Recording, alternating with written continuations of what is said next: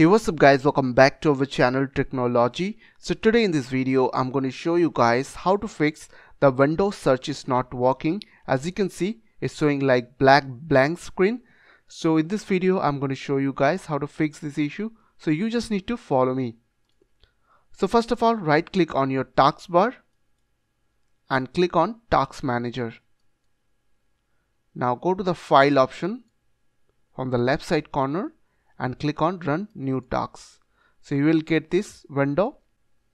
Also you can go through your run box just pressing Windows and R button together from your keyboard and you will get this run dialog box. So what you have to do, you need to put over there, the command is called Regedit. And after that click on this OK button. So don't worry with that, I will give you this command on my video description. After that click on OK and click on Yes. Now you will get this registry editor window.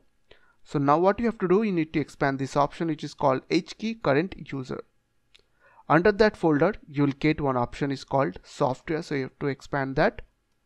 Now you have to expand Microsoft, and under Microsoft folder you will get a option means folder like Windows folder, so you have to expand that, and under that folder you will get a current version, so expand that. Now scroll down and you have to find search option. So here it is, as you can see. So click on that search and on your right side panel, and you need to right click on this blank portion area.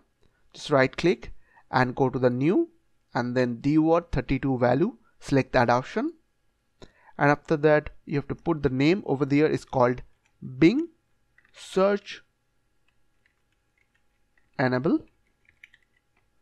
I will give you the link on my video description. All the commands I will give you on my video description. And after that click on OK. Now right click on that BingSearchEnabled, go to the modify and make sure that the value data should be 0. After that click on OK. Now here you will get another option is called Cortana consent. So you have to right click over there and go to the modify tab and make sure that this value data should be 0. And after that you have to click on this OK button. Now what you have to do, you need to just go to your task manager once again and go to the file tab and go to the run new tasks and put over there services.msc.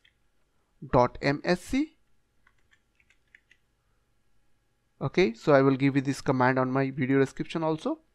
And after that click on OK, and after that scroll down and you need to find over there Windows search. So here it is, make sure that it is enabled. So as you can see it is enabled, so that is the reason I am getting restart and stop button. So just restart this service on your computer.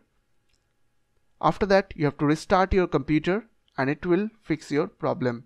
And as you can see my search is working properly right now. So if in your case it is not working, then restart your computer and it will fix your problem. So I hope this small video will really help for you, and please don't forget to click on the subscribe button, like button and share button. And if you have any queries or questions, then comments down below. I will see you guys on the next video. Take care.